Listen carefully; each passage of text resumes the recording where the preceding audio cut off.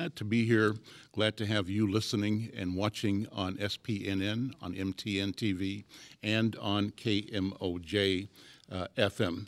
I want to thank the collaborating organizations that bring this special town hall meeting to you. This is a huge collaboration in service to our community by stellar legacy institutions. First of all, the mighty KMOJ, FM 89.9, Pete Rhodes's BMA Network Cable Television, and Insight News. And we're joined today by a partnership with St. Paul Neighborhood Network and MTN. And so the idea is that we are marshaling print, electronic in terms of radio and television and internet to create a set of connections that allow you and us to have a robust conversation about an important issue for our community. And the issue is Minnesota's $1.9, $1.8 billion budget surplus. The question is, what's in it for our community? Where are our interests? How are they defined? We're pleased to have a stellar panel and people in community joining this conversation. Over the course of the next 2 hours, we'll talk about the policy issues, the preferences, the needs of people of color, and how we make sure that our voices and our interests are at the table. We want results that reflect our contribution and our participation in the great state of Minnesota. I want to welcome, first of all, for sort of Budget 101, a primer on the budget, the Commissioner of the Department of Management and Budget for the state of Minnesota, Commissioner Myron Franz. Commissioner, good morning and welcome. Good morning. Thank you, Al, for having me. Pull the microphone close to you there. All right. And I want to begin by giving our viewers and listeners an idea of what's on the table right now. We've been hearing $1.8 billion, $1.89 billion. In past years, I believe, we always talked about budget shortfalls and tightening the budget and budget cuts, programs being cut. But it seems like right now we have a unique window of opportunity. We've got a lot of money projected in the budget, and the question is, should we give that money back to the taxpayers directly or find ways to invest that money so that we can grow the economy, grow jobs, try to address some of the pernicious and persistent problems of disparities that plague our great state. And so before we get into the details of that, I'd like for you to give our viewers and listeners sort of a primer. What does it mean to have a $1.8, $1.9 billion surplus? Where does the money come from, first of all, and where will it go? How does the state spend money? Commissioner Myron Franz. Well, that's a great introduction because the history is important. It wasn't that long ago. For like 11 years, 9 out of 11 years, we had budget deficits, and only recently have we had this new surplus. And the reason we're having the surplus is because Minnesota is doing very well. Minnesota is doing above average. We are a success story. There, as you mentioned, there are some still issues we need to deal with as a state and as a region, but we are on the move. Minnesota has the 5th lowest unemployment of all the states in the country. The Twin Cities has the lowest unemployment rate of any major metropolitan area in the country. So what this means is the economy is growing. There are more jobs are being created. We are seeing finally, now we're seeing wage growth occur. We're seeing income growth occur. And we're also seeing the economy economic activity growing, so we're seeing increased income taxes, we're seeing increased sales taxes, and those are the things, the kinds of revenue that are adding to the surplus. But we've also managed our expenditures very carefully the last few years. Many of the panelists here will know and remember that we had borrowed money from schools to plug some of the holes in the budget deficits before. We've paid that $2.8 billion back. And now we're looking at what happens to a state like Minnesota when the economy is growing. So what happens every November and every February, we have a November forecast, and that is where the surplus comes from. So our economists take a look at the revenues that are coming in, they look at the expenditures, and then they try to do the real magic, and that is project what's going to happen the next 2 years. That's the difficult part. No one knows for sure, obviously, but we do know that wages are growing, income is growing, as I said, and expenditures are under control. So what's happened in our February forecast, we saw an increase of over $800 million go to our surplus, and now we have almost $1.9 billion in a budget balance for the next biennium, and we have over $3.1 billion budget surplus for the biennium after that. It has been a long time since we have looked at 2 biennia in a row with this kind of a surplus. So that's how the surplus comes about, because we measure the activity, we compare it to our expenditures, and we project what's going to happen in the future. So that's how we got the almost $1.9 billion balance. But where does the money come from? How does the state acquire that money? What's the state's budget, first of all, and how does the state earn money, get money? The state's annual budget is a little over $20 billion per year, or a little over $40 billion for every 2 years. And so the money comes in through people purchasing sales taxes, that generates a lot of revenue. Property taxes mainly goes to the local, but there's also some state revenues.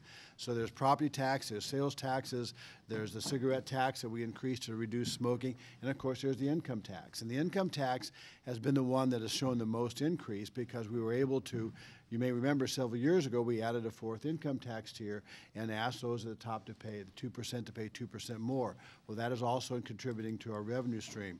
But the state gets money because people pay taxes and fees, and that money comes into the state, and then we hold that money and pay our expenditures. And now we see $1.9 billion on the plus side in excess of our projected expenditures.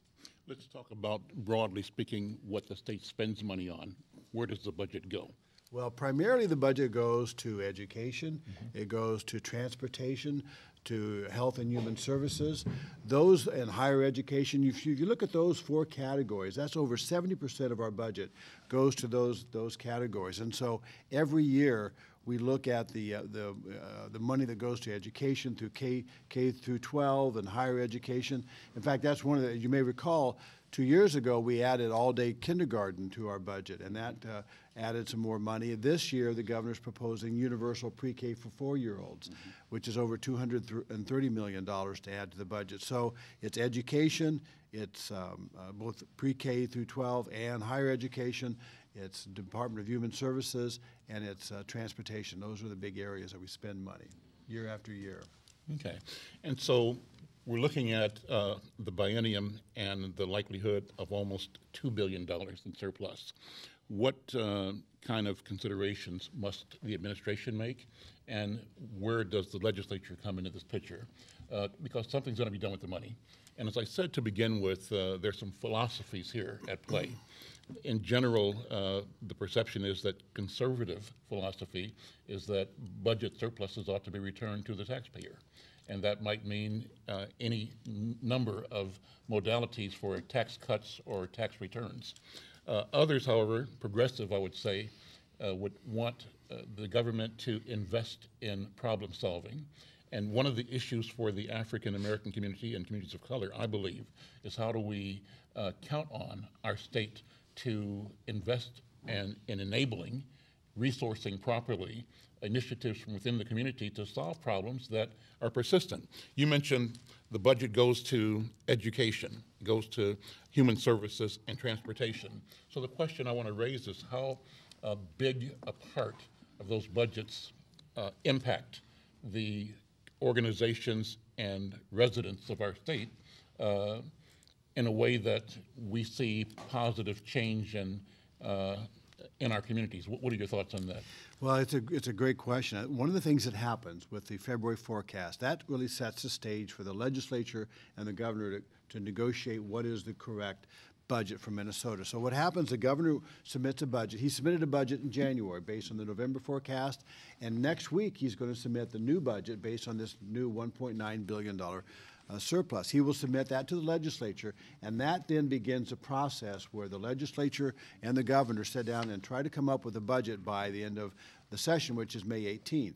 So in that negotiating process, the governor is going to make a pitch, and the legislature will have their responses, but the governor is going to make a pitch that we need to invest this money and not necessarily, we need to give it back in ways that are more long-term rather than short-term. And what happened in 1999 and 2000, for those of you who are around, some of you are not that old, but we had some surpluses, we gave back big refunds, and we reduced tax rates. Well, then in the decade of 2000, we had deficit after deficit after deficit. We didn't take that money and invest it in opportunity. We just gave it back to $150 or $200. And I'm not dismissing that as an important amount for individuals to get, But the governor's point of view is we need to take a look at how did we get to where we have $1.9 billion. We got to this point because Minnesota there are more jobs, there are more people getting opportunities, there's more educational opportunities, and he believes that we're in this for the long haul. And he believes in investing this money going forward. So he's going to make recommendations next week where he will propose investing in funding universal pre-K, for example, and a tuition freeze for the universities and various things like that. He wants to sort of give it back, if you will, in a way that is an investment for the future and not just an individual check for individuals. So, but that dynamic is going to get set up with the Senate and the House as we all try to come together and figure out, well, how does this money get into the Department of Human Services? What are the best programs for the Minnesota Families programs, for example? The governor is looking at ways to increase the amount of cash grants. He's looking at housing for working families. He's making a pitch for the child credit for young families, middle-income families, because child care is so expensive these days. And for working families, it's really tough. So to kind of set the stage a little bit, I think the governor is really going to make the pitch to invest this money in programs and opportunities so that we can continue the growth in Minnesota. His vision is one of Minnesota where everyone has an opportunity. We reduce barriers and we provide opportunities for education and jobs in a holistic way, not sort of individual through tax refunds. So is there opposition to that idea?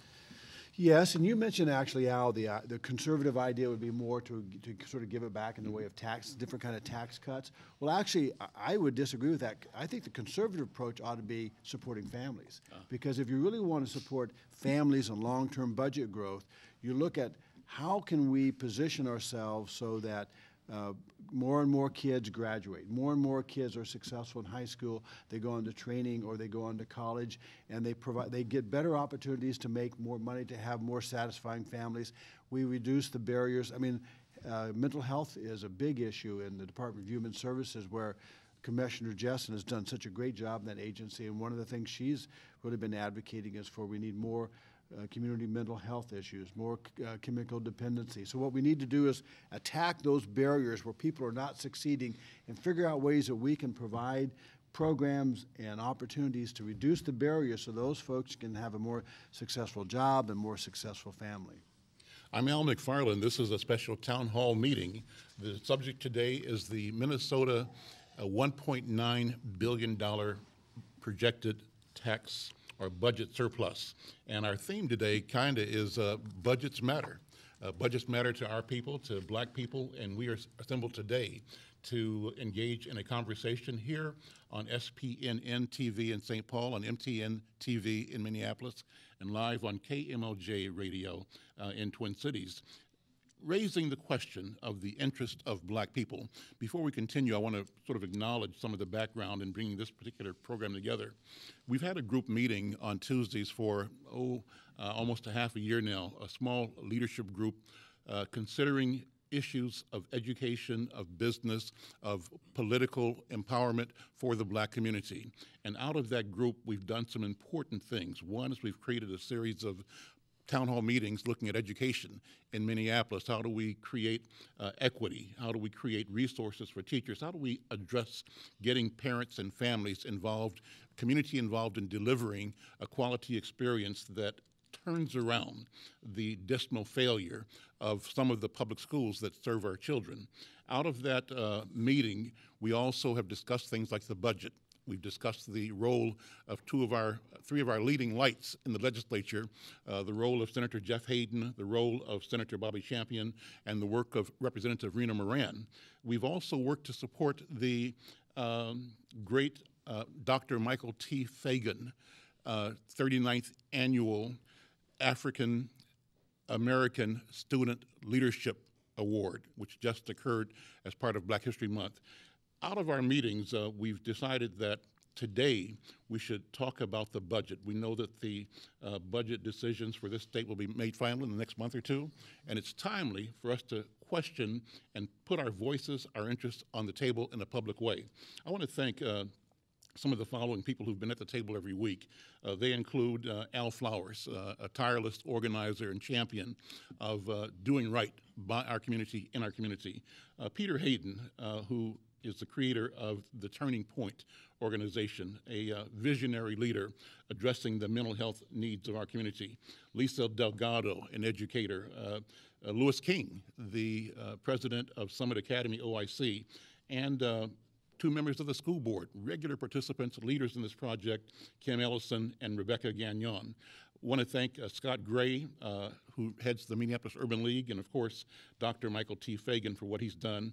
Also at the table have been Elisa Clemens and Ravi Norman from Thor Construction. Many people bringing this moment, this conversation to your attention. But great thanks to the partners. This media event is important, it's new, hasn't happened before.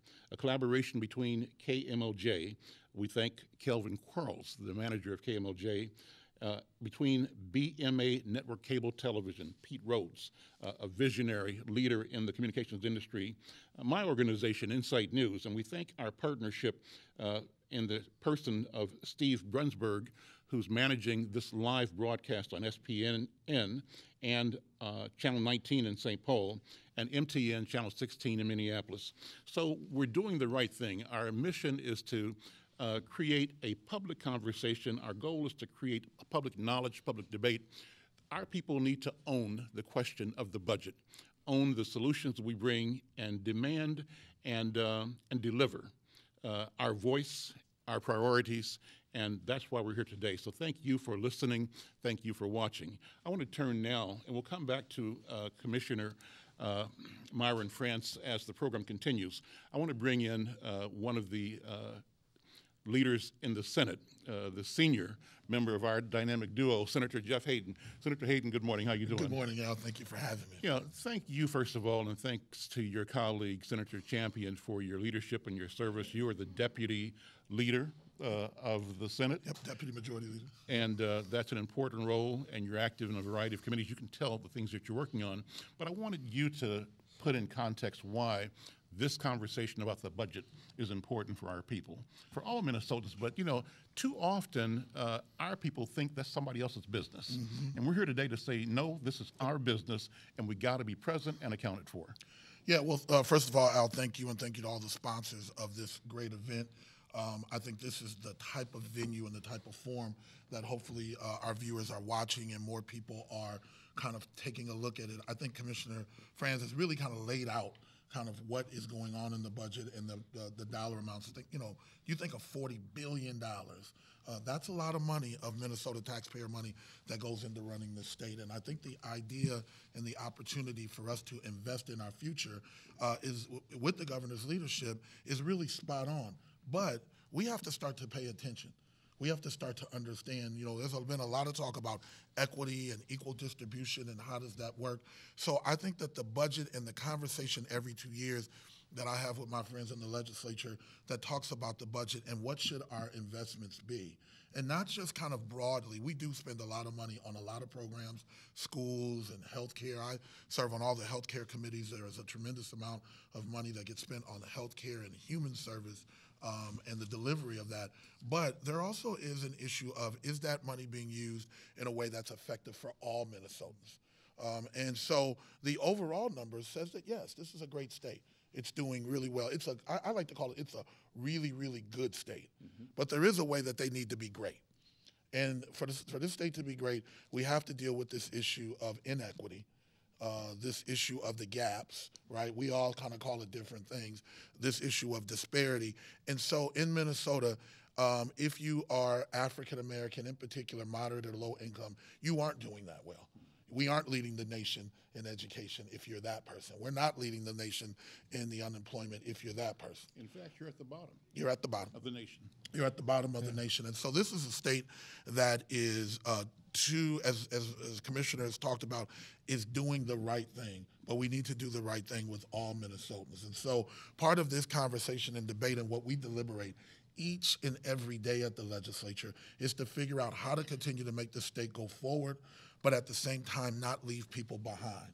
So there are people who are left at the station, if you will. The train is going down the road, but there's people that somehow can't get on that train. And that really is a conversation that we're having. And I know that the disparate conversation, we're kind of disparity fatigued. You know, we talk about it so much, but it's really now time for us to do something. And so really taking a look, holding not only us that you see that are African-American legislators, by the way, this is the African-American caucus, which suggests that we have a disparity in the legislature in of itself, right? But not only just to hold us, but to hold each and every legislator and also the governor accountable for these issues. So no matter where you live, we should be able to talk to those legislators and really articulate to them what are the things that they want, bring your great ideas, not just your complaints, but your ideas and your solutions. We are more than happy to take those calls, to do forums like this. But if we're going to really kind of move the agenda, then it's going to have to be kind of all in. It's going to be all hands on deck, not just simply the legislators of color, which are doing their fair share and more. I would suggest if I take a look at my friend's portfolio of bills that they're doing more than probably a regular kind of rank and file legislator. But that's because the community has to demand more. They have to demand more of their legislators. I think we can do it, and as we continue to have this conversation and as we push, we are starting to figure out that there are solutions, there are resources that can be dedicated, that can be targeted, that can move the needle, but we must get involved. It is those who show up at the legislature, those who call, those who email, those that show up at forums like this, that is who listens.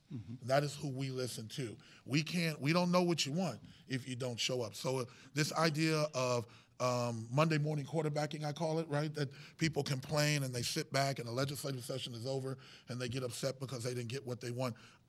Oddly, nine times out of 10, that person has never called, written, or showed up to one of these forums. So I actually make this a push to the community as a whole to really get active and involved on these issues. The process, though, is a little complicated, but we can learn. And if I can learn it, as Senator Champion, Representative Moran can learn it, we can learn this process. If everyone else in Minnesota can make that call and can come over for their days on the Hill, then we really need to be able to do that. Let's make a pitch then to our listeners and viewers right now. If you're watching or listening on KMOJ, take out your phone, your PDA, and do some tweeting, do some Facebooking, however you do social media. Let your digital world know that the Minnesota budget surplus matters. Let them know that Black lives matter and that we are meeting here right now on television and on radio having a conversation about the interest of our people. So I'll remind you again and again through this program, take out your PDA and send a message. Tweet somebody, Facebook, do a messenger, but let the world know that we're having this conversation right now. Before I go to Senator Champion, I want to bring in our member from the House of Representatives, Representative Rena Moran. Representative, good morning and thank you for being here. Pull your microphone to you, maybe. I think you're okay. Just there we go. Great. And let's talk about the House side of this equation. You're looking at the opportunity for the state to decide how to dispose of or to reconcile this budget surplus, almost $2 billion. What do your constituents need? How would you like to see our state use those resources to help the people that you represent, people that you serve? Yeah. Well, thank you, Al. I am really excited to be here this morning and to really uplift the $1.9 billion surplus that we have here. And, you know, listening to the commissioner here, I am now a little bit more informed too, you know, and that's what it's all about. It's about being connected to what's going on so that we become a more informed community of people who know the process and what the process look like. And I would also like to say that, you know, I am a strong supporter of the governor. I think he has made some great investment, you know, from education to pre-K to all-day kindergarten, from freezing college tuition for 2 years. Just some great investment that goes beyond the educational entity to just, you know, creating a holistic approach to better outcomes and raising the income level for the top 2%. You know, as we pay our fair share, it's really important that they were paying their fair share too. And that is great. You know, our commissioner here who was able to just really explain the budget in a really thorough, clear way was right on point. And I have to agree with my senator over there around the insight as we talk about Minnesota is doing so well, is doing great. And many can say we're doing really, really great. But as we know, in the black community, we have some of the worst disparities within every system. And, you know, that is not okay. And we have to do better. We have to work to ensure that we are lifting up everyone. You know, everyone needs to be on that train. And I know within my community, it is really, really important. The one thing I talked about so often, you know, and I go back, I'm now serving my third term in the House as the only African American in the community. And I must also agree with my senator to say that, you know, we are a people who are doing great work in our community.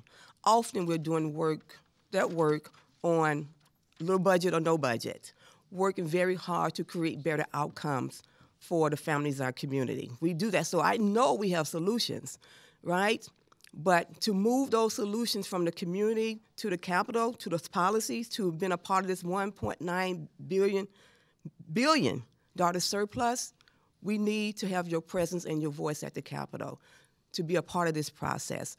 Not just knocking on the doors of the Black Caucus here, because I'm the only African American in the House of Representatives. So what I need is a partnership. I need us to be in partnership with each other about what is best needed for the African American community, and you bringing your solutions to me and helping me keep my other legislators accountable for what we need. That is the process. That is what's needed. You know, in my community, you know, we talk about jobs. I know that there are from young people, from the teens to older individuals who want to be working, who want to take care of themselves. So we have to bring those jobs, whether it's job training, whether it's apprenticeship, whether it's an internship, some of that needs to be paid, right? But we need that in our community. We need to get our young people off the streets, right?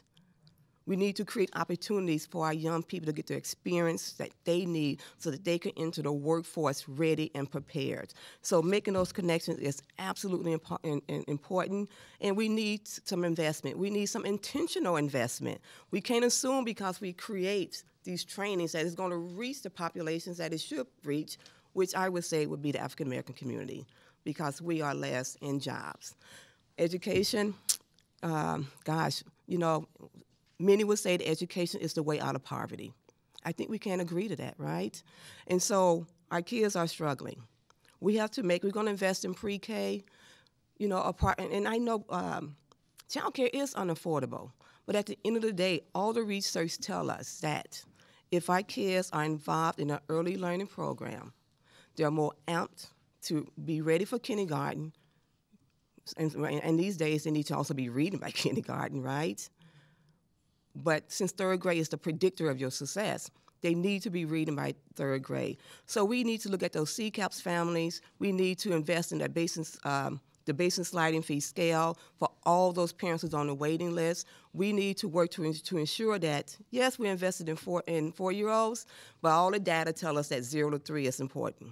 We need to go back. If we're going to create better outcomes and opportunities and a great investment long-term, we got to invest early in all our babies. So my hope is that we can use some of that surplus to make sure that we are closing these gaps in the early childhood field, that we are investing in that we are investing strongly in job creation, holistically.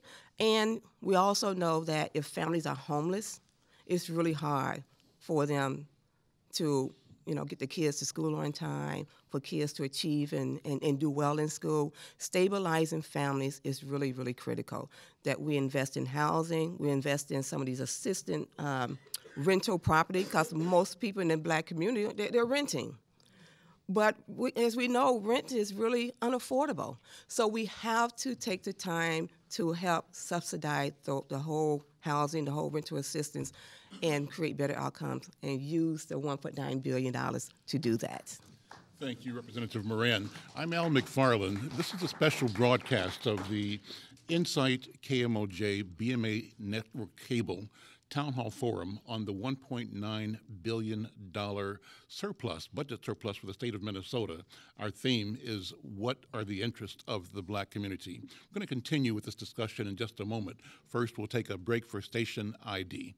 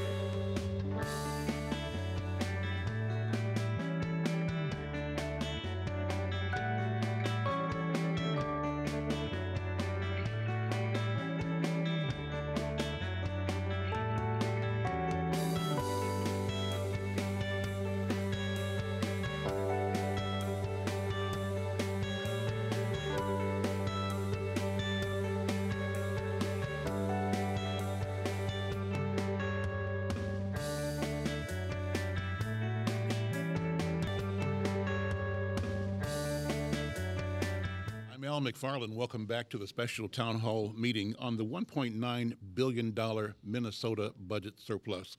We are grateful to have this great collaboration, first of its kind, the first time ever, a simulcast on the mighty KMOJ, the heart and soul of Twin Cities, and two television partners, SPNN, here in St. Paul, where we are producing this show live, and our partner, sister cable station in St. Paul, in Minneapolis, MTN. So thank you for viewing, thank you for watching, and thank you for listening on KMOJ.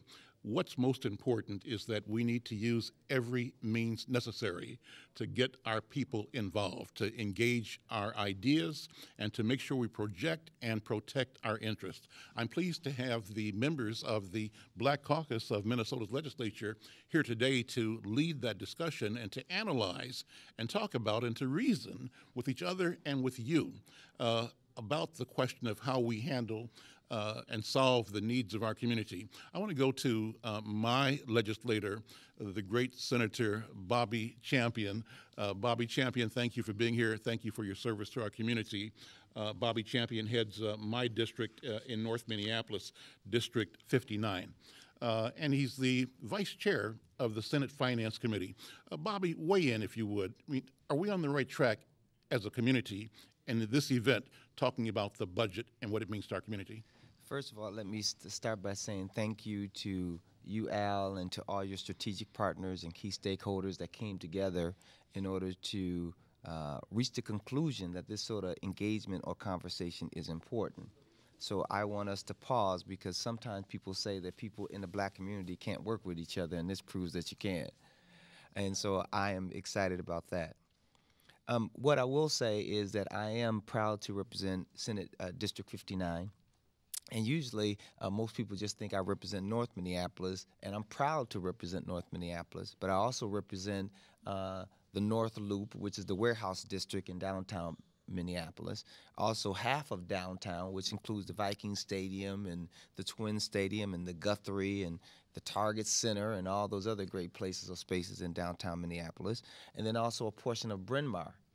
And so I'm proud to be the senator who represents those areas. And in the legislature, I am vice chair of finance, but I'm also on transportation. I'm also on the Commerce Committee, Judiciary, because I'm a lawyer as well, and capital investments with my good friend, Senator Hayden. With that being said, I want to encourage our community to take a slightly different view of this budget issue. We've been posing and framing the question around the $1.9 billion surplus, which I think is great, because that's a reflection of great work that the legislature and the governor has done in order to put us in a strategic place right now for us to enjoy a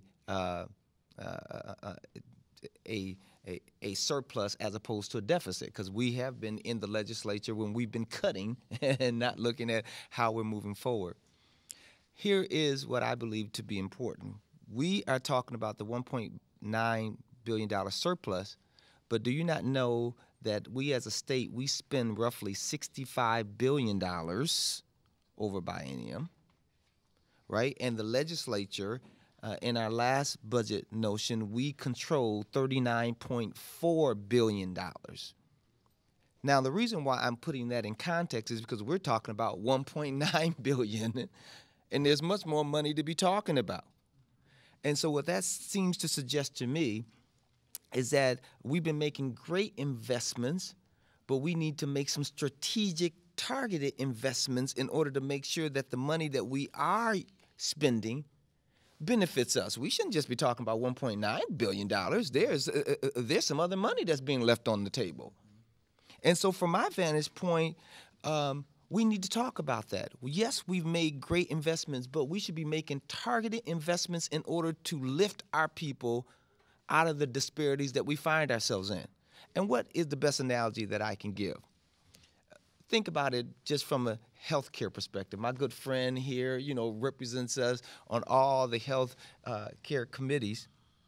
But if you have an issue, a medical issue, and you go to the doctor, sometimes people go to a general practitioner. And the general practitioner, who is smart and intelligent and has all the credentials that it takes in order to listen to you. But guess what? If that general practitioner cannot meet your need and your need is specialized, they send you to a specialty doctor or surgeon sometimes, or someone who specializes in that area. Why? Because it takes a little more than what we put forward.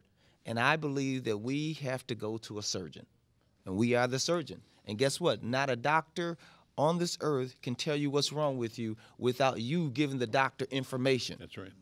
When you come through the door, the doctor, once they come in, says, what are you feeling, right? What are your symptoms? What are the challenges? And from that, they use their expertise by which to diagnose and then come up with a prognosis as to what you need in order to move you forward. So I think that we have to be very surgical. I think we have to look at what are the challenges? Where are we spending the money? And not just that we're spending the money, but is it having any real impact on what we need to see as outcomes? And when we think in terms of our budget should reflect our priorities and our values. What do we value? What are the priorities? If we understand that there's a tale of two cities, why? Right? And so I think that the community can demand change, but we can't come at it from a deficit-based perspective, but it has to be solution-based, right? But not only should we raise our voice, but that has to be coupled with community participation. Because what happens so often is that our community will say, there's a problem, there's a problem, there's a problem, and want us to solve the problem. And then when we look around the room for the communities to be standing there with us, then we're the only ones standing in the room. And then they come back and say, hey, whatever happened to that problem? Right? And so I think that from a different perspective, and we're being generalized, and we can talk about some specifics later in the program whenever you would like for us to, Mr. Moderator, but I think we have to come from the perspective that there is a lot of money on the table, more than just $1.9 billion. But what are we doing in order to use our investments in order to help us move from point A to point B? And how are we going to partner with the state as a community in order to make that happen? Well, Senator Champion, let me be the advocate of the adversary here and challenge you on that. And the question is there a reason? Explain the reticence for engagement and involvement by our community. And it's not that our community doesn't want to be involved. I believe the history is that our effort to be involved has been consistently rebuked, rejected, pushed to the margin, right? And so after so long, you get the message. You're not welcome. Your voice is not important. You have no power. Your ideas don't matter. And I say that to describe kind of the nature and the reason for what appears to be apathy in our community. Respond to that. I think that, thank you for that question, because I think that is an important dynamic that we need to talk about in real time, that you're absolutely right. There are those who are not willing to give up power, right? That is the nature of the environment that we find ourselves in. And you're absolutely right that sometimes that message can be given, and we'll take that message and then we'll begin to work from that frame that we're not welcome. But guess what? Our issues are never popular, right? And when you are fighting for those who have less than and who are challenged, that's never a popular position. And so when we have the discussions with the legislature, there are others that says, oh my God, you know, here comes Bobby Champion again talking about that. But I am energized when I see people who look like me, who and they don't always have to just look like me, but if we have a meeting of the minds for them to say, hey, you're on the right track, right? Is because it's never a popular position, because I believe that the world is run by those who show up. Right? And yes, there's apathy. I will give you a good example. Last week in the Senate, we were talking about what? Child protection. Child protection has been a very big issue, and we can articulate and talk about what I think is wrong with what is going on with the governor's task force. And the governor's doing a good job of at least putting the issue before the public. But I think there's been some flaws in the process, right? And the majority of people who are in child protection look like me or you. They're usually, that's right. I mean, yeah. All the empirical data will tell you that. So somewhere along the way, there's some challenges, right? Now, that is not to suggest, and I want to make sure that people are clear, that I believe that everyone who is dealing with child protection should not be dealing with child protection. There's some people who should, right? Because there's some challenges along the way. But the bottom line is, when we had the hearing, there was a person who came to sit at the table who looked like me. And before the person could even open her mouth to say one word, the chairperson says, make sure you're just testifying to the bill. She hasn't even said anything.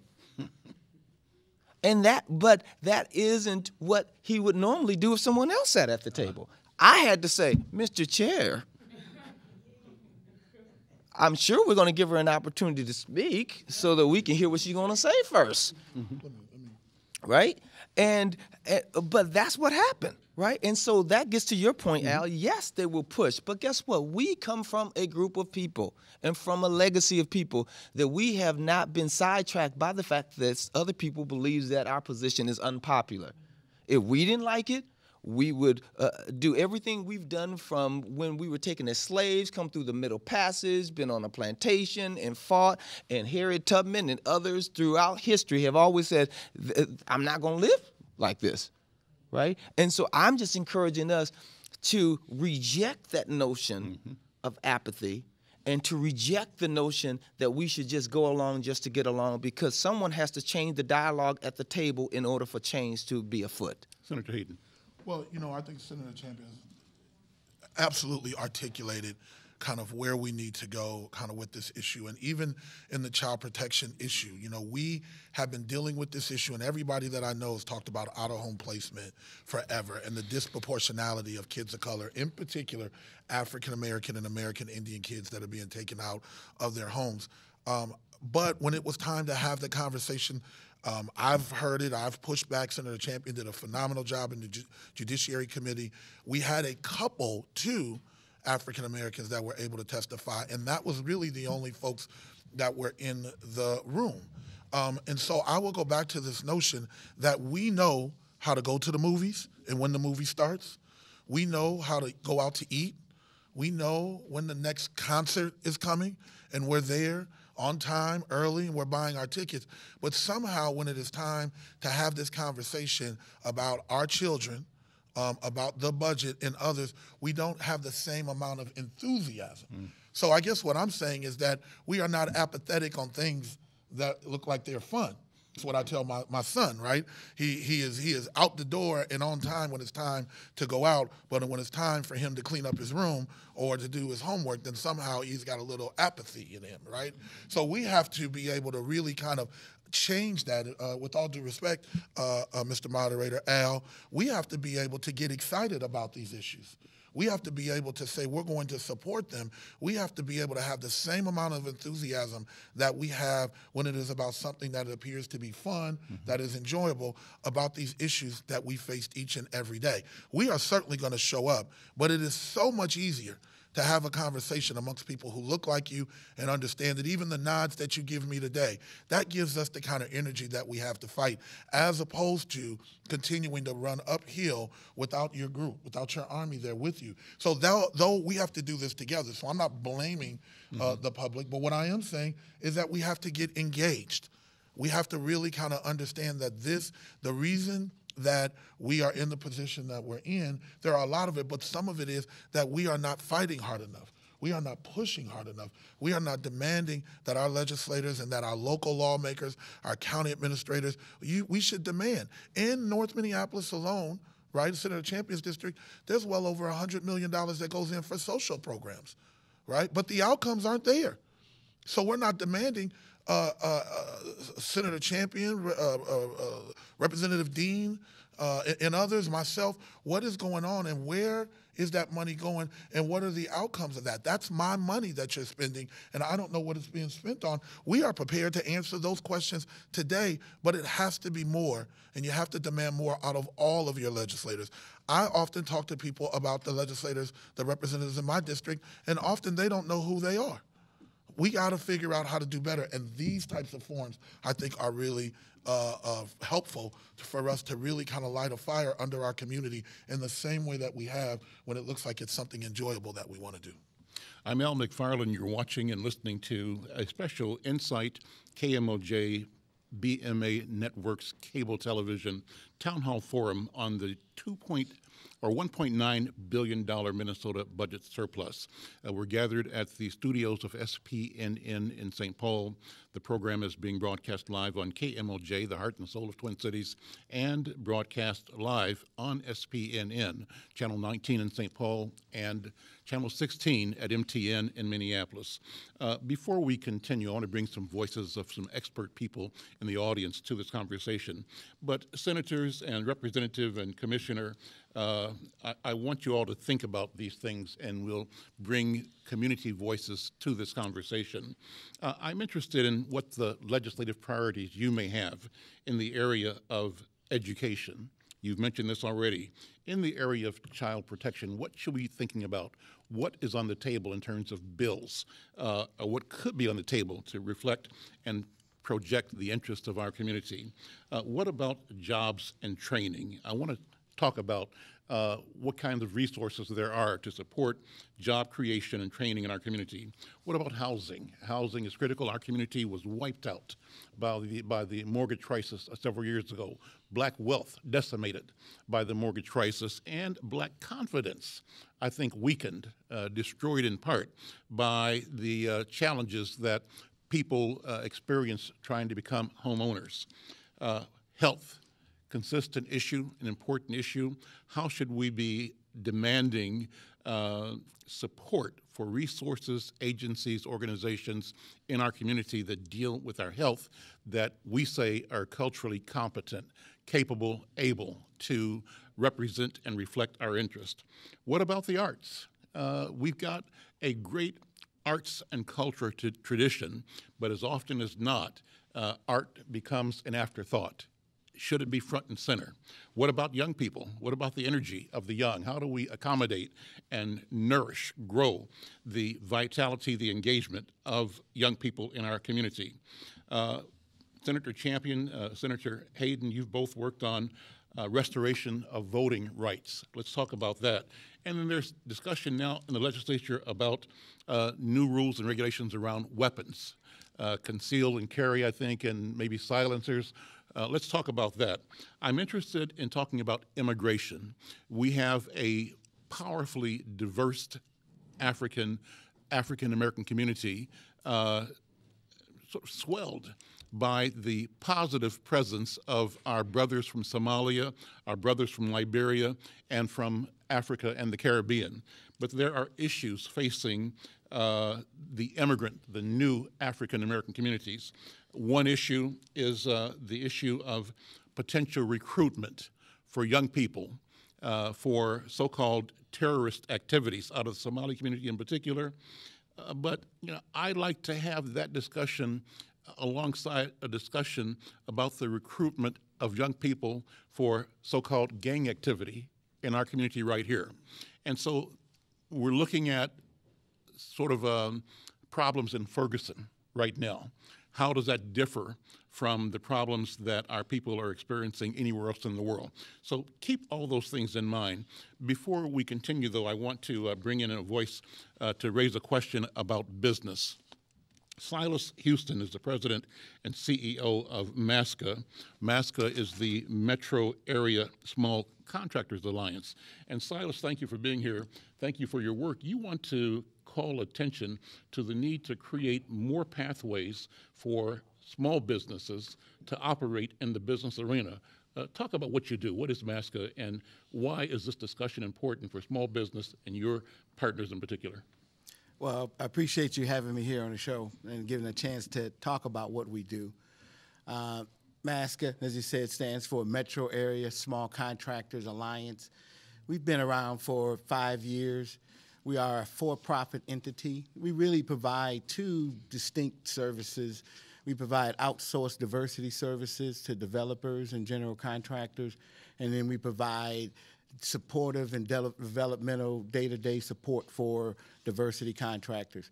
We do that together under what we call a shared resource model. Really what it is a group of people who really a lot of the issues when we start talking about issues of minority businesses, the same thing as small businesses. That's the reason why our name says small business as opposed to minority business, because a lot of those issues are economy of scale. They are related to having access to appropriate support teams and access to consistent capital. So MASCA got its start when the city of St. Paul got hit by HUD with the VCA, Voluntary Compliance Agreement, where 5 years ago they were told that they had not met the requirements for HUD in terms of Section 3, which is low-income requirements for when they're building stuff. They have construction. They're required to hire from within the community, low-income contractors and employees. They had not complied with that. And so we got a chance to see that. Me and a couple of friends of mine got a chance to see it in its draft form. And it got us to thinking, wow, okay, if they have to do this, this is going to create some opportunities. But what does that mean? And we really went and said, okay, are we ready for it? And so we spent a couple of years meeting with contractors. We've met over that period of time with over 100 diversity contractors.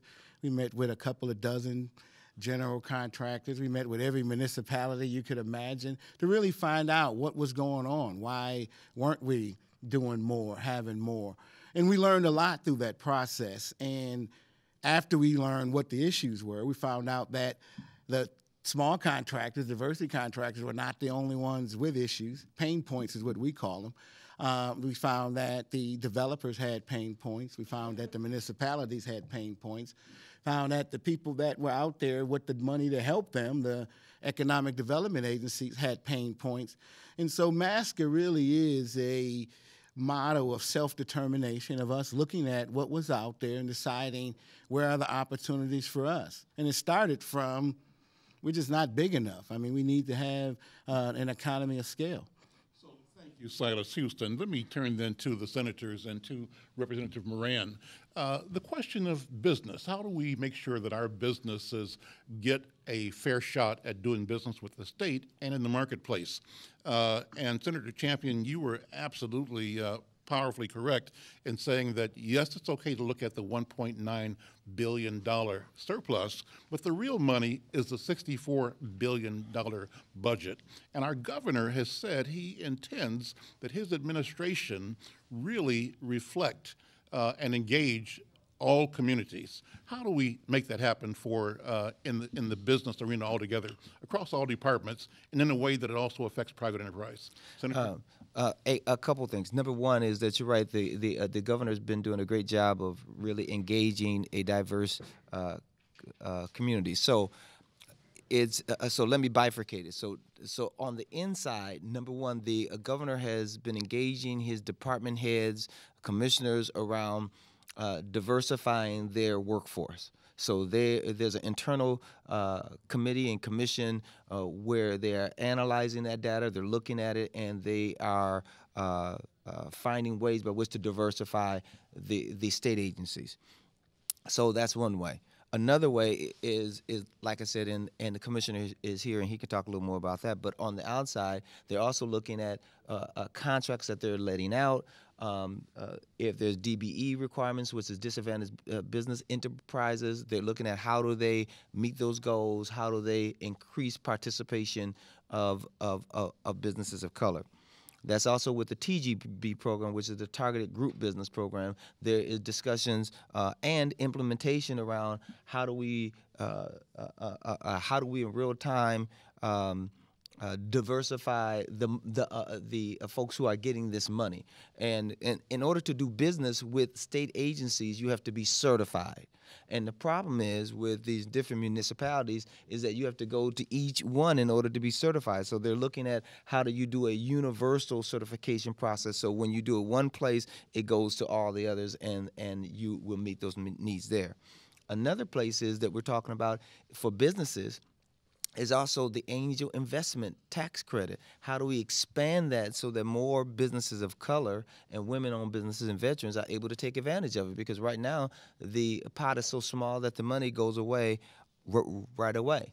And then, of course, there's how do you also expand capital access? Because when we think in terms of our businesses, they need access to capital, right, in order to make sure that they can go into business. And when there are contracting opportunities, they're talking about breaking up those contracts in order to make it much more competitive for our smaller businesses can really compete and do a good job there. So those are some of the ways that we are looking at increasing minority-owned business participation, DBE and TGB, which is targeted group businesses, capital, access to capital, angel investment credits, and opportunity. Because, hey, you can have a business, but if you're not getting the opportunity, then it's a challenge. And where those opportunities, not just in state agencies, but even with school districts, the University of Minnesota, MnSCU colleges, right, and the list goes on and on. So two ideas, Senator. It seems to me two things have to happen. One is that, again, addressing the past. The past is when we've attempted to do business with these institutions and organizations, we've been rebuffed. It's been more difficult. It's like when we tried to vote, right? You have to guess how many jelly beans are in the jar in order to vote. That's the system of keeping you out of this revenue stream. But say we get past that, how do we keep our people focused on getting to the promised land? The promised land is equal access to a fair playing field and a chance to do business commensurate with our presence in the state. That's number one. That's our side. The other side, though, is how do we change either policy or incentive or punishment for departments of government that continue to block access in a way that is inconsistent with the governor's goal. Before I have you answer that, I want to take a second to do, in a couple of minutes, station ID. Oh, we'll do it right now. Let's take a station ID. Let me tell you that you're listening to a special Insight News KMOJ, Black Music America, BMA Network's cable TV Town Hall Forum in St. Paul. Our topic today is the $1.9 billion Minnesota budget surplus, what it means for our community. We'll take a break for a minute to listen to our sponsors. 2 minutes. We'll come back.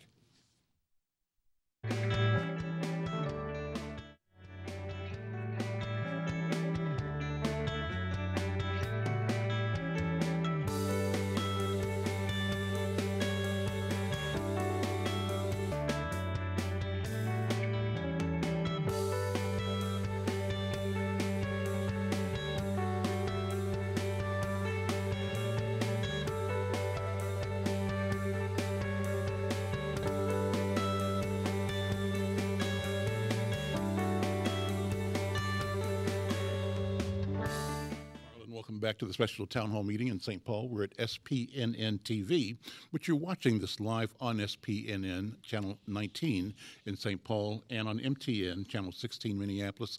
You're listening live on KMOJ, the heart and soul of Twin Cities. The first of its kind, first ever multimedia joint simulcast. And we're here to talk about the serious business of the $1.9 billion budget surplus for the state of Minnesota. The question is, how do we protect, preserve, and attain our interest as African Americans? And I want to bring more conversation from our audience, but we left talking about the question of this tension. How do we get businesses in our community organized, committed to going after business opportunity, but also have a state government and a corporate environment that is receptive and responsive to the gifts and the capabilities of our community? Let me turn to Commissioner Myron Franz, the Director of the Office of Management and Budget. What are your thoughts? What are your feelings? What have been the barriers, and how do we solve those problems? Well, you know, it's funny because the state of Minnesota is the largest employer, and it's one of the largest contractors in the state. And as Senator Champion mentioned, the governor wants our workforce, he wants the contracting population to look more like the state that we currently have here. And so he has issued an executive order on diversity and inclusion, developing a council, and that council is designed to have action. It's not designed just to meet and talk. It's designed to increase contracting with minority-owned businesses. It's designed as I'm in charge of all the employment for the state of Minnesota, and we are operating to try to reduce those barriers. We just, in fact, hired a new diversity and inclusion statewide recruiter, and she starts on Monday. So we're trying to put in action ways. One of the things that happens is that, especially at the higher levels of state government, we don't reflect the community that we really populate, and we want to try to make sure that we reach out and we expand that. And we also want people to come to join of minority backgrounds, but we want them to stay. We want them to have a career in state government. So it's not just attracting, it's retaining and engaging people. And also, so Commissioner Mossman of the administration is working on the contracting.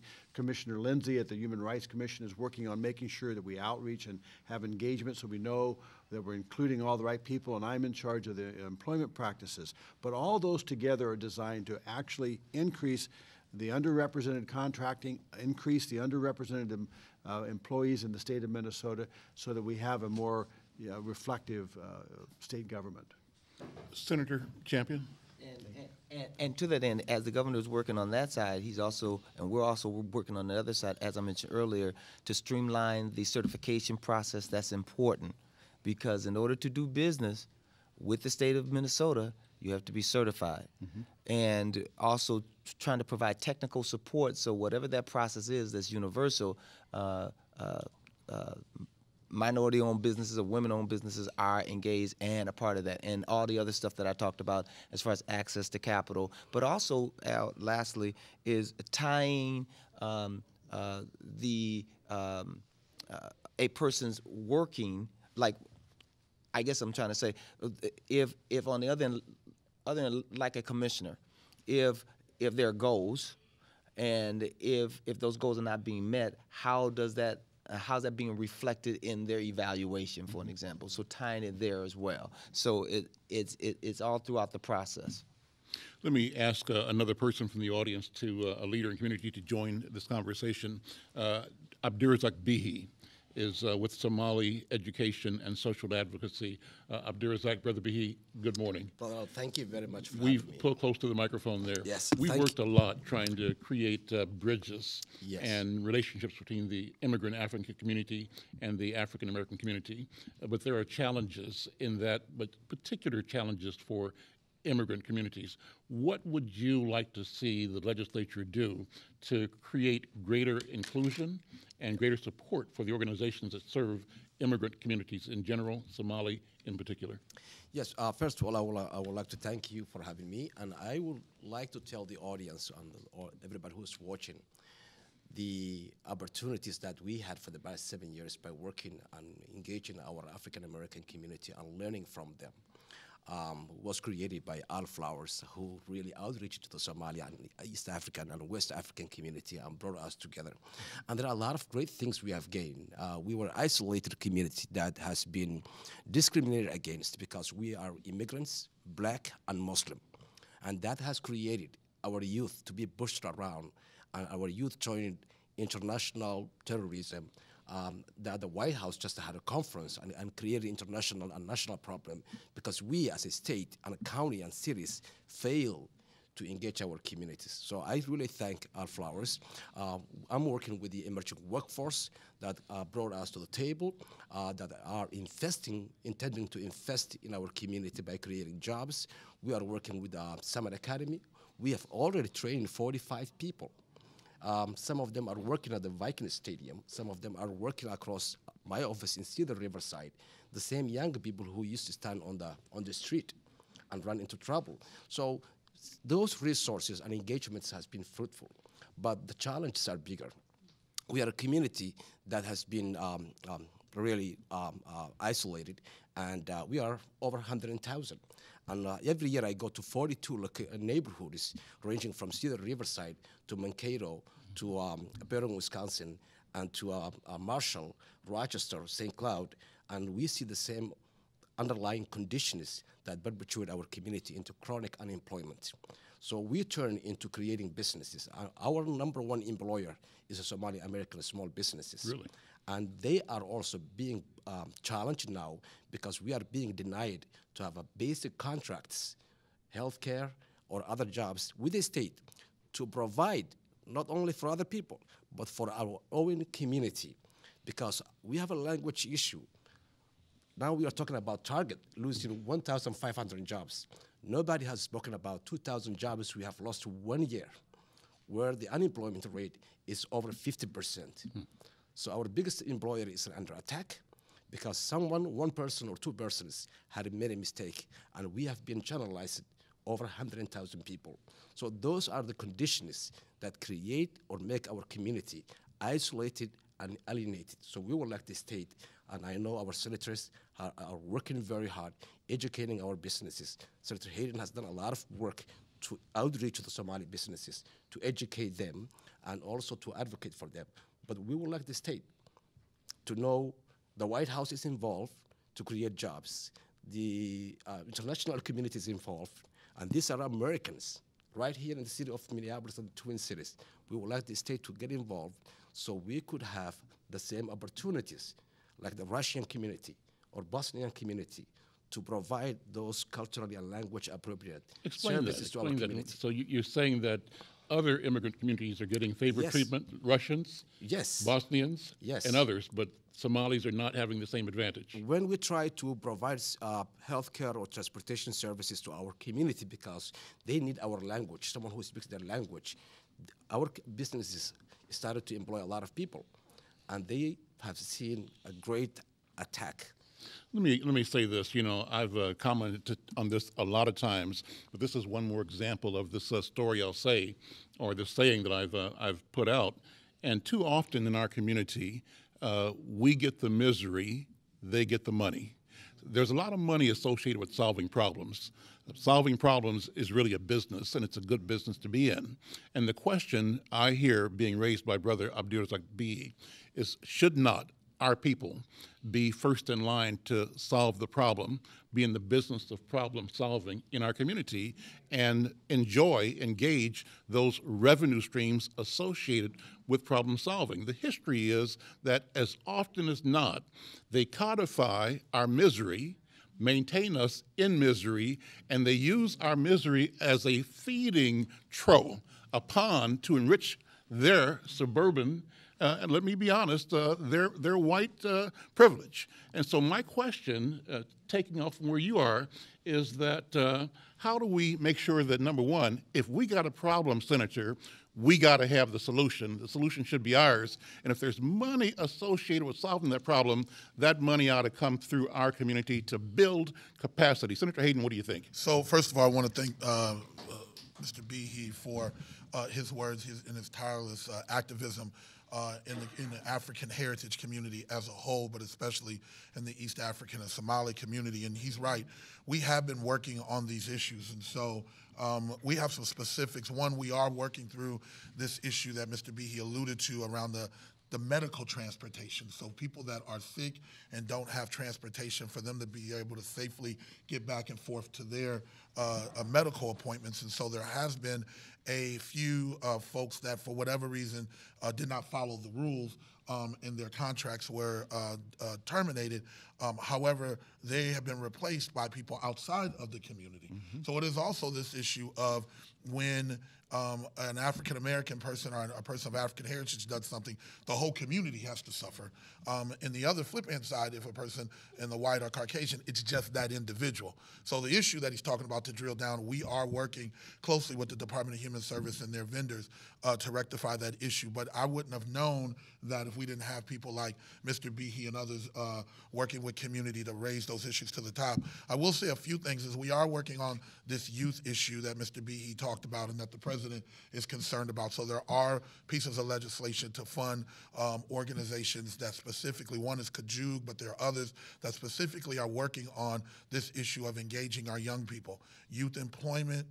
Also, there is a wonderful pilot program where young East African, mostly Somali kids are working with the University of Minnesota around food. They've created their Urban 4-H program, Urban Agriculture program. There is even a Somali Boy Scout troop that we are looking to help fund, and those bills are working through the process. We also have had money that we've appropriated in the healthcare side last year that we're working closely with Somali women and reproductive issues that are prevalent, and I know that Sister Fahia is here and others, and so we are working with people like the People's Clinic, Sarah Noor, you might have seen her lately, a fabulous public health executive. So we're working with the departments to ensure, as Senator Champion talked about, that we are targeting these resources in the community with professionals that know how to work with them so that it is a broader issue. And I think, Al, you're alluding to that we respect a lot of our nonprofit organizations and the work that they do, but often they attack this from a missionary standpoint, that they're kind of helping these poor people. Well, we know that we don't look at ourselves as people that need to have, that we need to be dealt with that way. We need to be invested in, right? It's the same that we do everybody else. We need to have a step up and a hand up, but not necessarily a handout. So the organizations that we're talking about and that we're now targeting with pieces of legislation that are currently running through the legislature specifically is going to those organizations. We are also working with an outreach plan. Our commissioners are talking about having a workforce. Even the investigators and the folks that are teaching or that are talking about how this works, they need to reflect the community that they're working in. Often what happens is people don't know the rules. They don't know how this works. We can't communicate to that. We can't communicate to them effectively. And then when they kind of go a little far of the rules, then we take it all down. So we have to also invest in our state government in terms of the people who work in state government. So the actual workers, the investigators and others, to make sure that when we're sitting down to have this conversation, that it is clear as to what the rules are so that they can do a good job. Let me introduce Chanel Walton. She is the CEO and director of a group called Dynamic Youth Connections. Chanel, thank you for being here. Thank you for leadership. And talk about what Dynamic Youth Connections is, and weigh in. Are young people's voices being heard? And if not, what can we do to engage that population? So thank you for having me. And Dynamic Youth Connections is a nonprofit organization. We raise scholarship funds for high school students to continue their education at college. And the issue is that last year I had an event where I had a $500 scholarship opportunity to give away, and nobody showed up. When I tried to reach out to different schools, I asked if we can have like some type of investment opportunity, and it was kind of shot down because they said that our students don't work, which kind of shocked me because I was like, when and where did we become lazy and work? Where is the commitment? And I'm also, working with students now and a dance opportunity that I do, and there's no commitment there. So it's just a matter of, as we are all talking about right now, is just investing and trying to push them to stick to working out, being committed to one thing. And also with the scholarship, it's just trying to find the students. The people are in the school saying, hey, we need you to go to this website for this scholarship opportunity. But when it's being present, it's kind of hard to get students there. So two challenges. One is, number one, making students aware of the Yes. opportunity and inviting them and encouraging them to step up Yes. and embrace the opportunity. But there's also some resistance from the institutions, right? Yes. They don't provide the support you need to bring the value, which is financial, that you want to bring to our families. Representative Moran, this is not a new story, I'm sure. People in your district and in the community have great ideas and want to be of service, but sometimes don't have the feedback from the school district, the school board, the city council, other bodies that are charged with handling that activity. How do we both grow that interest and nurture it and make it effective in having ownership of solving problems by our community? Well, I started off, Al, by stating that we are back in our community doing great things. We have solutions. We are creating outcomes.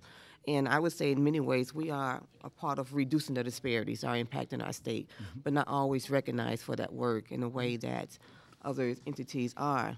But I think, you know, when we looked at our Somali speaker here talk about the lack of support that the community is getting, you know, and what we can do about that. And a part of that solution is exactly what they did. They brought a bill to the House, right? They brought a bill to the House, and I guess to the Senate also, where we're going to look at how do we invest in opportunities that get our kids off the streets, get the Somali kids off the street, and really revert them from even thinking about, you know, going over and fighting for ISIS. And part of that is to creating the opportunities for job training, the mentorship, the paid internship in the 4-H. But we need the institutions. We need the institution to value what we bring to the table. And within that, you know, because we are so often left out the process, sometimes we don't know exactly what that process is. Mm-hmm. And so we need that commitment from state entities, whether that is the city, the county, or the state. We need them to have that investment in our strengths and what we bring to the table, and to be creative and innovative, you know, because, you know, we can say that, you know, Minnesota's a great state, but we can also say, and I guess no one said it better than the Department of Health, who said that disparities exist because of structural racism. And that is the policies or practice that takes place within these entities. I am a strong believer, and I know there's many people who believe that those who are impacted by a system are those who can bring solutions to how that system can best work for them. And so we need to create the opportunities and the space and be innovative and to be innovative and allow creativity to come into play that comes from community of color to bring the solutions that they are doing that they know can best serve the communities in which they are a part of. So I just, to my good commissioner here, I'm so glad you're here, you know, because this is really, really important that we are open enough to see the innovations that come from these communities and find a way to align practices, implementation to those visions that comes from our community. Let me raise one more piece here, and I mentioned it earlier about young people. I see, and maybe I'm looking at this wrong, but a connection between this challenge of the lure of engagement for Somali youth. I see that as the same as the lure for African American youth to so-called gang activity. The bottom line, the connector from my point of view, is young people who want to be valued, who want to be loved, who believe they are important, they believe their lives matter, but they are faced with elders and a community that doesn't recognize their worth, their value, and their vision of who they are and who they will become. And so should we be looking at legislation that also talks about supporting the White House in creating options for Somali or Muslim youth to keep them away from the lure and the fantasy of jihad, right, of terror, and also looking at ways to engage young African Americans who think thug life, Absolutely. street life. Yeah. Is it the same thing or not? Maybe I it's think not that's the part same. of the whole President Brothers, You're My Brother's, You're My Brother's Keeper, you know, those initiative. I just want to share a quick story that's come from St. Paul. That happened a few years ago when within the St. Paul communities, one summer there was like shooting, there was fighting, there was just gang activity going on. And, you know, sometimes we dread the next summer coming because we know what's going to happen, right? And so it was one of those moments I was like, oh gosh, it's getting warm, what's going to happen? And the summer came and we're into the summer and it's quiet in the neighborhood. And I go and I ask our former police chief, John Harrington, about, you know, what's going on? Why, you know, why is it there isn't any shooting or fighting? And what he said to me was this. He said, we pretty much know who the guys are, who's out there causing the disruption. And we round them up and we gave them some options. And we said to them, you're going to either find yourself incarcerated, you'll find yourself dead. And those are the two choices that if you keep down this path, what's going to happen. And what he said we did, we offered them a job. Some of the jobs was just simply at McDonald's or other minimum wage jobs. But the fact is, you know, believe it or not, our young people want to be valued. Mm-hmm. They want to have something to do and a place to go to take care of themselves because a lot of times they're homeless. They're out there on their own. And, I mean, just a simple job kept our community safe, it kept our community quiet, and it helped our state with a tax base, right? And so often we really have to work really hard to connecting the values of what we bring in, and sometimes that is nothing more than just a simple job and the opportunity to be valued and to take care of yourself and sometimes your family. Senator Champion, what do you think? And to that end, in the legislature, UJAMA Place, they have a piece of legislation that's coming forward that's going through the process. Stair Steps, the Believe Bowl, that's an educational initiative in order to encourage our young people to learn and to be educated. Minneapolis has the Step Up Achieve program, which is a youth summer program, because we have to continue to engage our youth, to create opportunities for them. And so these are some of the things that I know of just off the top of my head that are going through the process so that we can really combat poverty and create opportunities so that they are prepared academically, so that they know about the scholarship programs and opportunities for college. So I just wanted to throw that in as far as what's going on. That needs to be recognized too. I'm Al McFarland. You're watching a special town hall meeting. We're at St. Paul Neighborhood Network in St. Paul. This is being broadcast live on SPNN TV, Channel 19 in St. Paul, Channel 16 on MTN in Minneapolis, and live on KMOJ, FM 89.9, the heart and soul of Twin Cities. The town hall is on Minnesota's budget surplus. The question is, how do we protect, identify, and achieve our interest as the black community? One of the things the governor talks about is transportation. In a memo a couple of days ago, he noted that his budget is asking to drive transportation forward. And starting Monday, he's going to be making stops in Moorhead, Bemidji, presenting a proposal that will fund over 600 projects, totaling more than 2,200 miles of roadways and 300 bridges across Minnesota. But the governor's office says, unfortunately, the plan proposed by the House Republicans doesn't measure up. They want to fix only 40 miles of pavement over the next 4 years. Transportation is big. Transportation is big, big money. I've asked Ron Harris, who's with the Neighborhood Organizing for Change Project, and they're advocating engagement around transit equity, to talk a minute about transportation, what it means for our community, and how big a deal it is. Why should we be at the table? Ron, thank you for being here. Hey, thanks a lot for inviting me. Thanks for giving us the opportunity to say a couple words about this. Please. Again, I work at NOC, Neighborhoods Organizing for Change, and one of the pillars of the organization is the transit equity piece. And transit equity is so important because we're talking about raising working conditions for people and all these other things. But without transportation, a lot of folks can't even get to work. And we recognize that, you know, with all the gaps that we have, transportation are one of those things that could close those gaps based on, or just with the ability for people to get around the way that they want to get around. NOC is generally supportive of the governor's plan in the budget in terms of transportation. We recognize the need for greater Minnesota to have their roads and their bridges funded and all those things.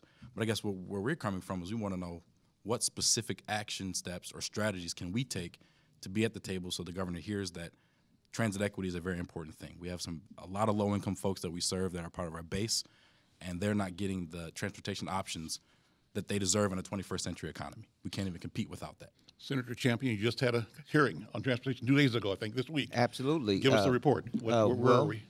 Well, let me give you the report. So part of what we did is the Minnesota Senate Transportation Committee is headed by Senator Scott Dibble, and the vice chair is Susan Kent. I am on the Transportation Committee. We came to, we've been going around the state in order to talk about transportation needs and the importance of it, and what sort of transportation package should be advanced in order to make sure that we can pay for the roads and bridges and transit needs of our entire community. We know that if we don't have a dedicated funding source, that we will continue to lag behind when we think in terms of paying for our infrastructure. And so when you think about our infrastructure, if we were just to maintain or try to maintain the current infrastructure that we have right now, we'd be paying over $300 million annually, right? And so, but there's not enough revenue in order to do that, right? And so the governor's package includes potentially, well, Scott Dibble's, well, the Senate's package includes a tax on the wholesale portion of things, that we believe that there's a dedicated revenue. That dedicated revenue will pay for roads, bridges, transit, bikeways, and also we talk about equity. So Move Minnesota is a coalition that's been going around the state as well, talking about equity, right? Equity for us is not just building the transit way, but also creating a gateway to where the jobs are, right? We've been talking a lot about Southwest, for an example, Botno, getting to those outer ring suburbs and getting to those jobs. And so we can put a dent in underemployed, right? Not just unemployed, but underemployed, getting to those outside developments, right? Transit-oriented development, that is an important notion and lens that we should look at when we think in terms of transportation. Biking, because that's another form of transportation that we don't talk a lot about. We, as a community, look at biking from a recreational perspective, but we also believe that you should be looking at it from a transportation-oriented perspective. So that total package, looking at it so that we have infrastructure development, but also getting to and from jobs, and also building out the line itself so that you have people of color. Now, lastly, we spend roughly $1 billion a year through MnDOT. Mm-hmm. We talk about the Viking Stadium being a big thing, but we spend about $1 billion a year there. So there is an opportunity there. So I'm not sure if that answers your question. That does. Let's take a break for Station ID. Again, you're watching the special Insight KMOJ BMA Network's cable television town hall on Minnesota's $1.9 billion budget surplus. What does it mean for our community? We'll be back in 2 minutes.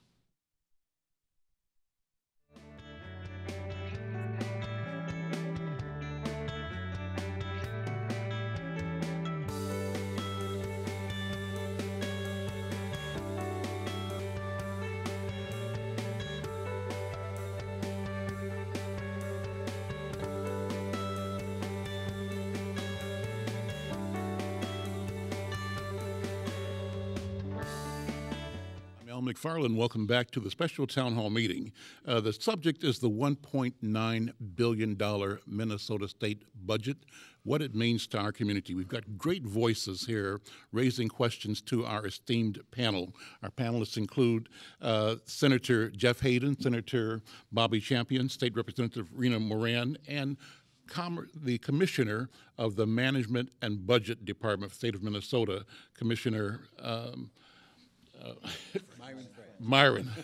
Senior moment. Myron Franz. Thank you, Myron.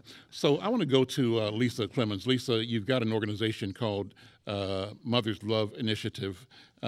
talking about American mothers, what's the priority for you?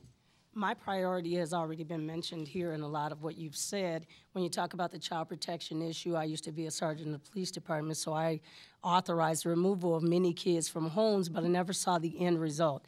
Now, as a foster care mother, I get to be part of that end result. We were missing from the table with the governor. Black foster care parents were missing from the table, and a lot of those are women. In the child protection, in the child care issue, you fund K through third, you fund early childhood, but those kids still have to come home to us. So if the homes are not fixed, the kids won't get fixed.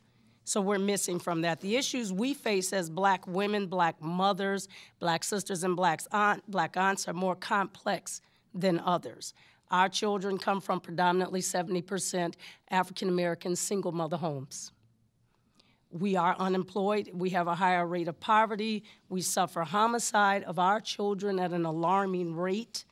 Our daughters are fighting in the schools on city transportation, and our daughters are being trafficked into sex trafficking.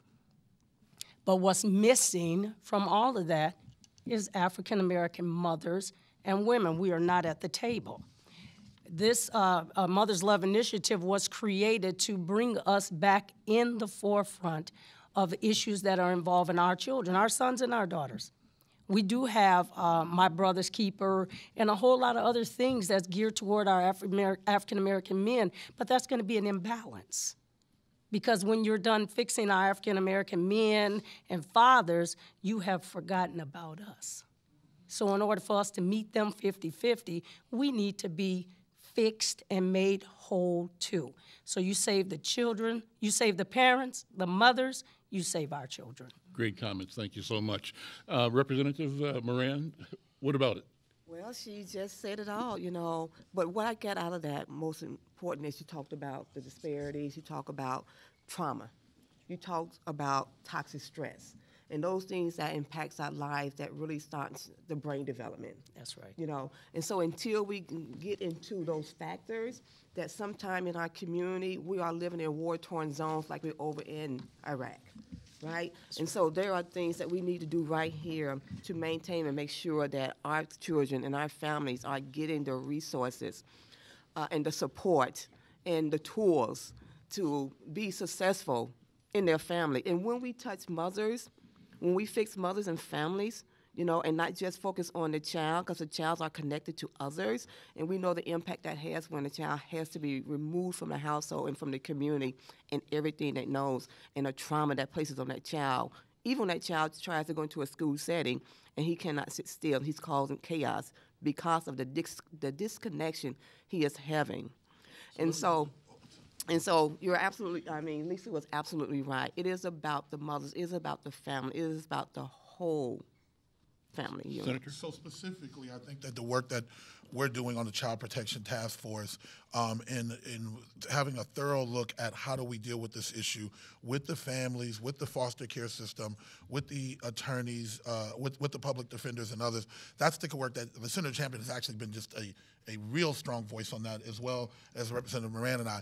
Another thing specifically is we are working, and I'm the chief author of the bill, that in the Minnesota Families Investment Program, that's our public assistance program, there has not been an increase in the dollars that families get since 1986. So we do have a bill today that will add $100 per month more. That may not sound a lot, but $100 to a low-income family is a lot. And the last thing that I will say specifically around early childhood is most of our folks, as they start to get off of public assistance, use a program called CCAP, which is what allows low-income and moderately income folks go to work and have their child in a early childhood education program that the state subsidizes. There's a waiting list on that, so I have a bill that will eliminate the waiting list, and it will give the actual providers of the service more money to take care of our children. I just want to make sure that there's some specific things that people know and can look out for and help us advocate for as we go through this process.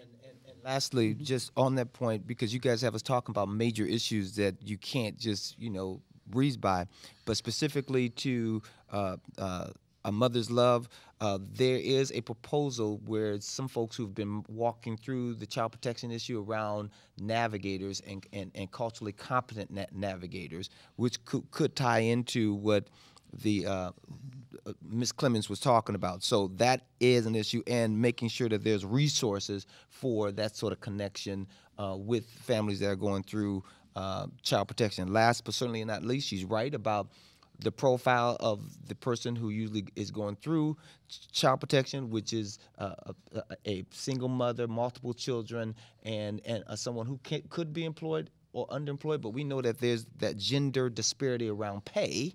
So those women are always receiving less for the same work that a man does. So we are looking to create gender parity, and so there's a bill that's going through the legislature around this. So Valerie Robinson has a question about criminal justice system. Valerie, thank you for being here. Thank you for having me, and thank you for having this forum today. It's been very enlightening for me. My question with regard to the surplus has to do with legal and criminal justice. And to me, criminal justice and the legal system has a lot of tentacles that ends up being in a circle, meaning that African Americans are stopped, convicted, and imprisoned more than anyone else in the state. And I think that with regard to that, it would be helpful if some of that funding could be put forward to training and enlightening everyone in the justice system, from judges to county and city attorneys to victim advocates to lawyers, and everything that has to do with feeding African Americans into the prison or incarceration system. Because once they're in there, I think it solves a lot of problems if that could get repair. They go into the system. It's difficult to get out and get a job because of the criminal history. And I was a senior HR generalist for 23 years, and that's what prompts me to ask this question. It's difficult to get a job. It's difficult to get housing. You've already paid your debt to society. It's difficult to get back to your family, and then it pushes you back into the system Valerie, again. thank you for the question. Commissioner Myron Franz, so you've heard this question about how lots of budgets, but circular exclusion of our community on the solution side of the equation. How do we deal with that? How does it sound to you? Well, one of the things I think that Governor Dayton is really concerned about is where do we put our priorities? We've been talking about the math a little bit, but you've all mentioned, all my colleagues up here have mentioned the values in the budget too. So the budget is part math. Math has got to work, but it's also values. And one of the things that I think you'll see this next week when the governor comes out with his new budget, you're going to see a very strong endorsement of the task force on the protective services, for example. The governor's going to be very supportive of the recommendations coming out of there for child protection. The other thing that he really wants to support and make sure that we fund are these opportunities for people to be, get a job, get employed, and get trained for that next job too. Our demographics are such that our job pool is shrinking, but it's also becoming more diverse. So we have, it's not only it's not only fair and what's right, we actually have to reach into our communities, and we need every kid to succeed. We need every person to succeed because we need them in our workforce. We need them to take that next job, and it reduces all these problems. We know that if we put money on the front end of helping people, it's a lot less expensive than at the tail end. Carolyn Brown, you had a question or comment? We're a community stabilization project, and we are housing advocates, and we've been around since 1989. And our thing is that we introduced a bill to change the language around eviction orders. Because eviction orders right now stand on records for 7 years, causing a lot of these families to be displaced out of homes that's affordable that they once could afford. So now we're asking that language be changed to reduce that from 7 years to 3 years, as well as ask that if there's won a case that the eviction order automatically be removed. Senator, and that ties into the expungement work you've been doing as well. Absolutely, and it ties into something that I did last year. As you know, I was the chief author of the major expungement bill, and a part of that was housing and making it much more feasible if someone goes to court and they win their case, that they can move immediately for their record to be expunged right on the spot. And so that's in law right now. And there's some other tweaking that we will do on the housing side of the equation. The other person who came up and talked about correctional reform, that's something that we are looking to do. Sentencing reform, that's something that's there. Taking certain offenses off the books. So there's a lot of reforms that are happening right now and continues to happen. And because of time, I'll leave it there. And if someone wants to contact me, that they can. Let's bring another voice in. Steve Cobb works with youth development, youth employment. Steve, thank you for being here. Thank you. And I'd like to say thank you to everyone for this forum, including St. Paul Neighborhood Network and all the media entities involved. Just to get right down to cases, I wanted to talk about youth development and just to talk about what would be the grade if we were to give an A, B, or C, or D, or F to our state's leaders, our community's leaders, in terms of youth development. Would it be an A? Would it be a C? That's a great. Let's leave it there. Let's go down the panel. Thank you for the question. Well, I'd like to say that employment. When we're in our community in St. Paul, we feel like sometimes we're alienated, that we're not somehow employed, involved, and engaged in when it comes down to youth employment and youth development. Senator, I'll leave it right there. Senator Champion, let's go down the line. How do you grade our community?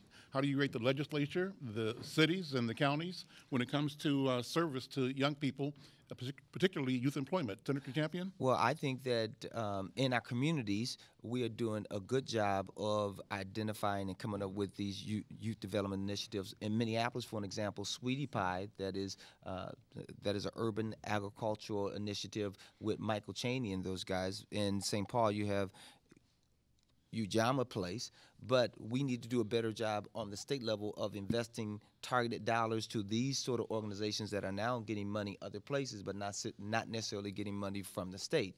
And so there's also Minneapolis Step Up program. So there are youth development initiatives, but youth employment initiatives, but development's a different question because that gets to our community-based organizations, and I believe that in the latter part of the 70s, there was a change, and therefore the philanthropic community was not and has not been investing into those youth development initiatives, and so therefore that's a different question. So I think that we can do better. Senator Champion, Senator Hayden. You know, I think Senator Champion and I, as you know, work closely together, so we kind of feel the same way. You know, one of the things that we talk about and the focus has been on education, in the classroom education, and all of the metrics and measurements there. But there is a social determinant to education, which is how are the families doing, how are the young people doing when they leave school, and when they go to bed, and when they wake up, and what's happening with them over the summer.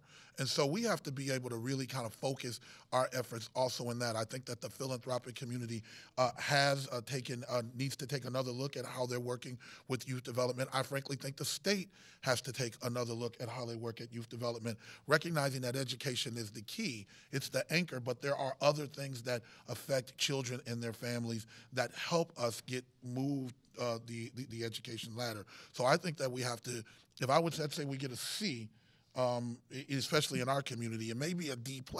So we do have to focus a lot more on this issue of children and their families holistically. Commissioner Franz, how do you grade Minnesota and our communities in response to youth and youth development? Well, I know we can do a lot better, and I think one of the things that we find at the state level, it's the development of these local programs that are the best. I mean, sometimes the best way to develop something is not to start at the top and work it down, but to let the community come up with ideas and programs that work, and then take those programs and reinforce them and make sure that they work. So I know that's one of the things we try to do is look for, I know Kevin Lindsay, the Commissioner of Human Rights, looks a lot toward the community to find out where are those programs that we can steal, if you will, steal their ideas and get them to working for us, because at the state level, we can do much better in terms of young people. Representative Moran, briefly. So I want to say real quickly that there's in St. Paul, the YWCA, who has a bill that is going around the legislature to expand the existing GED support service opportunity. We must get our kids educated so they can go on to become productive citizens, along with NETCAT, which is the Network for Development for Children of African Descent, who would like some funds used for family literacy services. They are doing an excellent job currently with the county to really engage black communities around literacy. It's a whole family dynamic there, doing an awesome job. And just want to say that I have working a bill that really is about, we talk about the criminal justice system, which is around a racial impact screening that needs to be done. So it's a screening that must be conducted by the Sentencing Guideline Commission on all legislation which may, if enacted, affect the racial composition of the criminal justice system, because we know it is the black and brown faces that is in those systems in great numbers. So before any legislation continues to grow the disparities within our system, they must go through a screening.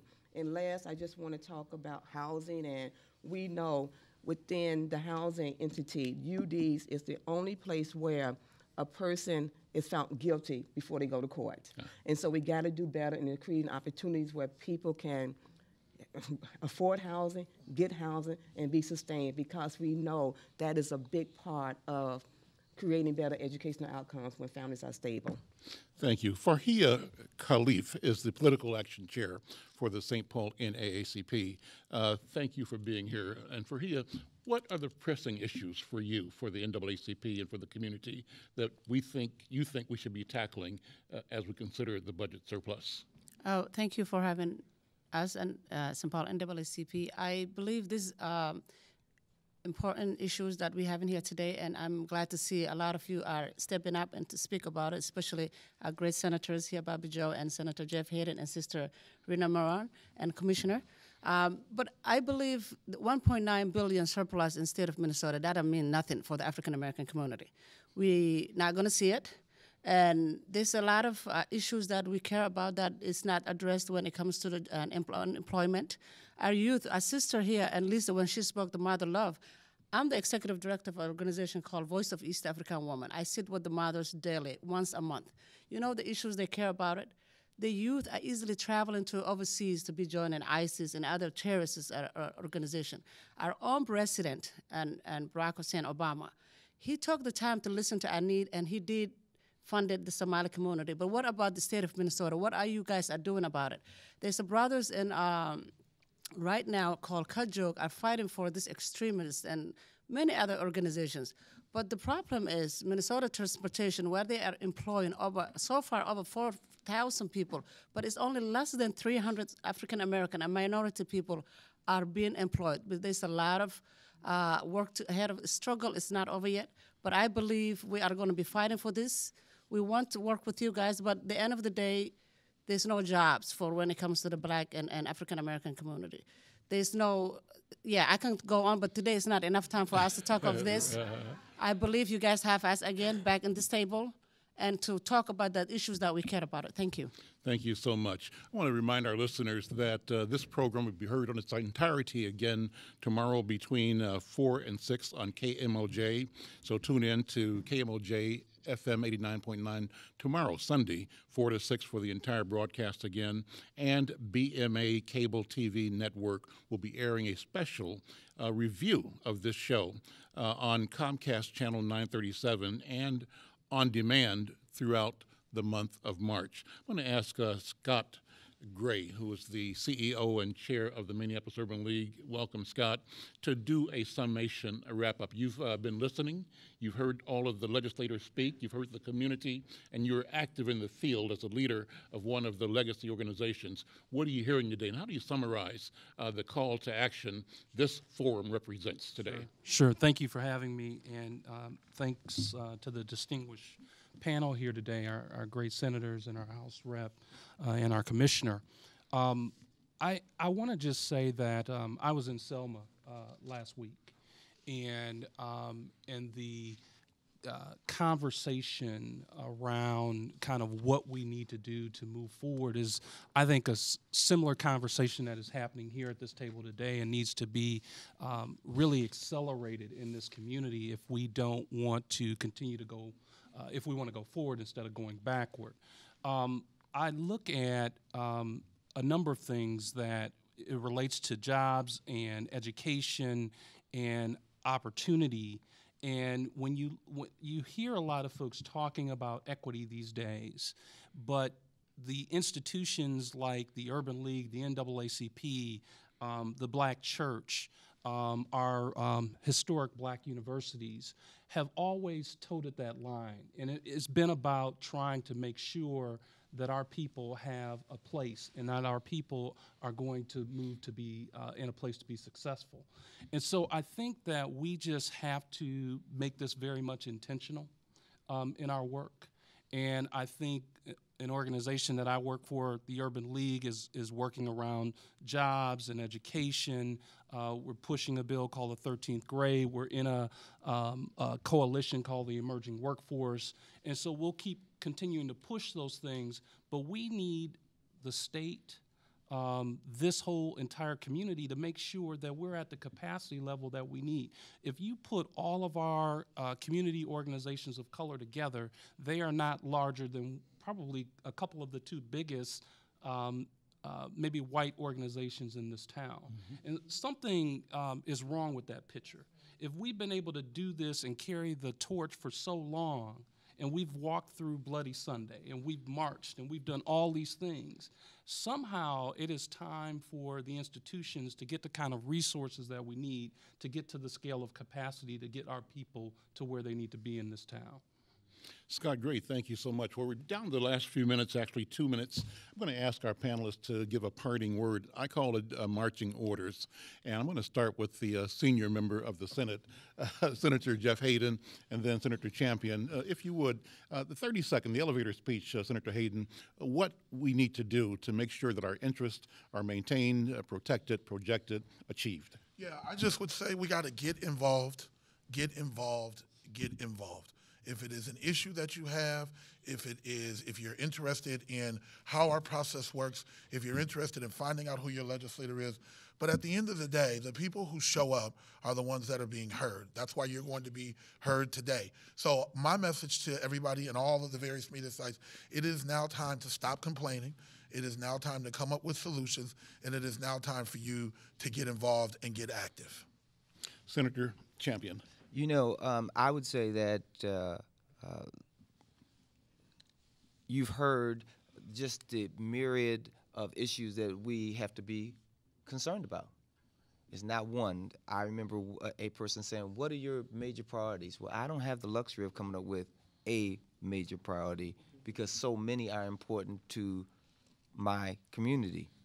And so, but solutions are necessary, and that we need your support as we keep pounding the pavement and keep navigating through the legislative terrain. And what we have to say is sometimes not popular. And that's why it becomes equally important for us to be connected to the grassroots sections of our communities, those people who are in the higher echelons of society, to be connected to us, because it does take us to work as a team in order to make these things happen. So we need a commitment. We need you, and we need you to walk with us. We need you to be engaged in those various areas, talking to us, because I am not a person who's in healthcare. That's why I got my good friend Hayden, but there are other people from North Point, from the South Medical, from here in St. Paul, model cities.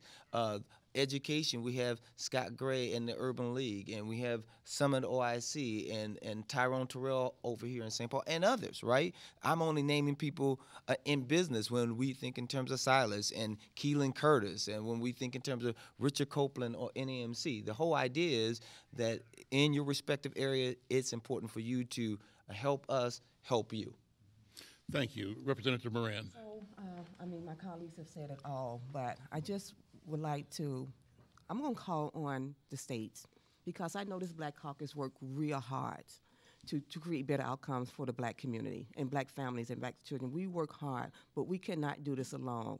So I am calling on the state to allow the organizations and the businesses that are working so hard back in these communities to transform families' lives so that they can be sustained and self-sufficient, to look at the innovations, to look at the creativities, to look at the work that we are doing to create better outcomes and value those outcomes and begin to fund them.